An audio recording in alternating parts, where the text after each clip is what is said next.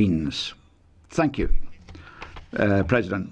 First of all, a preliminary remark to Mr. Barroso.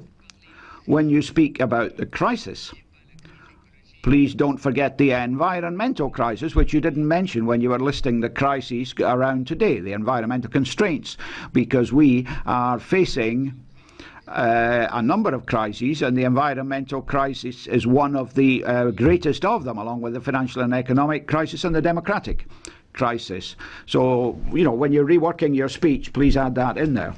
Secondly, Mr. Barroso, you said we need a new kind of thought, a new way of thinking, a new direction. Yes, but if we want a new direction, we need something, we need a compass. Which direction are we going to go in? And that's where the debate between Philippe and Guy gets interesting, because we do need to be sincere here. I agree with Guy when he says that Council, the governments, have simply not been able to come up with an answer to the crisis. They've lost their way. They veered off course. What are we going to do with Greece? We love Greece. We love Greece. How much do we love Greece? We don't really know. We don't know what their position is on Greece. We still don't know. So they're unable to act. But Guy, this Parliament too is unable to act, and the European institutions too. Because this Parliament was not able to vote for transnational lists for our next elections. That shows that we aren't up to the debate that we have to deal with either. So let's go back to the compass. I'm convinced that today the federalisation of Europe is a necessity. I don't agree with what you said from Jacques Delors, what Jacques Delors said, the Federation of Nation States. Yes, we need a post-national Europe, but it mustn't just be a federation of states. That's what we need in Europe. Obviously, the member states in a Senate or a second house or an upper house, they will obviously play an important part in European legislation. But what's impossible today is that we have Council, which is both executive and legislative at the same time. We can't go on like that. Montesquieu is spinning in his grave. The executive cannot be pass laws, and the legislative cannot be the executive, and otherwise it just won't work. Secondly, let's take the compass. No federalisation. You spoke about the budget, Mr. Barroso. You were right.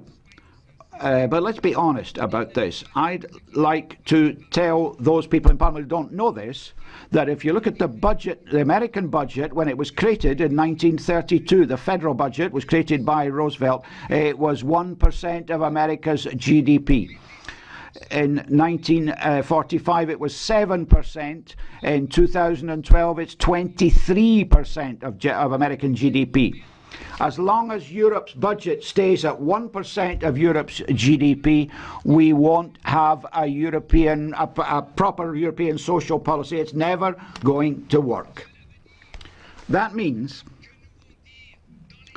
that over the next 5 years, we're going to have to go from 1% to GDP for Europe to 5% of GDP for Europe's budget.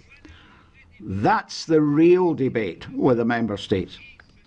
And that has to be done by creating our own resources. No, not the national contribution. That's the organisation of national selfishness.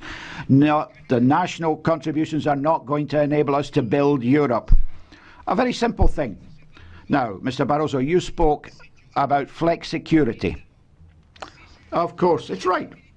Flexibility on the labour market, but on condition that we have security for those who do the work. Now take a country like Greece. A country like Greece where it's incredible their unemployment rate. Do you think that if today you organise flexibility on the labour market the way you want to impose it on us, and Guy was right, that do you think that they'll be able to pay for their social security? If we want, for some of our poorer countries, we want flexicurity for those countries, whether we're talking about Greece or Spain or Italy or others that have serious unemployment problems, we can't do that. We have to help them with the European budget for social security, because otherwise they can't do it and we can't do it. So if you want a real social pact, if you want Europe to be able, like the American budget does this for some of their states because they can't provide that security, well, with 1%, with the best will in the world at the Commission, you won't be able to do it.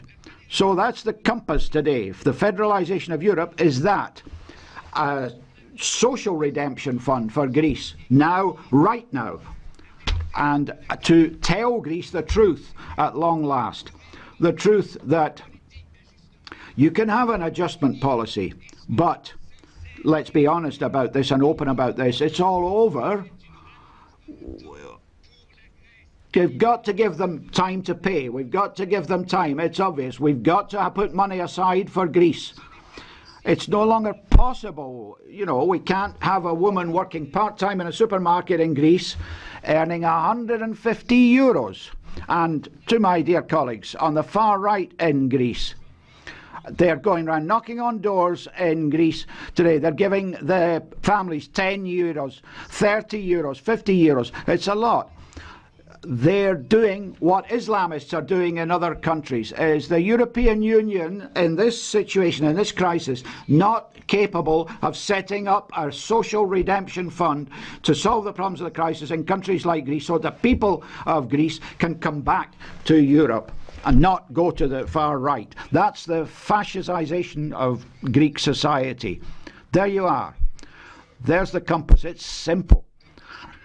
More of intervention capabilities for a European budget, a bigger European budget, a social redemption fund for the crisis for the European countries that are going through crises, and of course with that and the other proposals we've had from other sources, we will get back Europe's citizens, or a majority of them, behind Europe.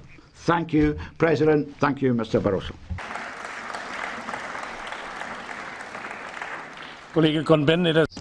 Mr. Cohn-Bendit, we have a question for you from the Earl of Dartmouth.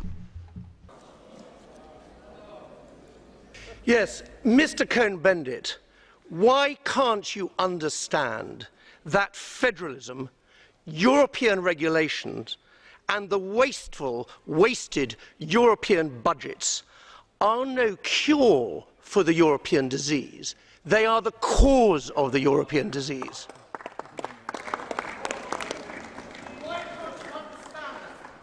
Mr. Earl, why can't you understand that the time of the Earls are over? They are not the solution of the democracy. Can't you understand this? That we are in a time that in 30 years none of the European nation state, neither Great Britain, neither Germany, will be part of the G8. Can't you understand? This is time over. You can write poems about it. I'm sad about it. I understand that an Earl is sad about it, but it's the cruel reality of the modern world. Can't you, Mr. Earl, understand the modern world?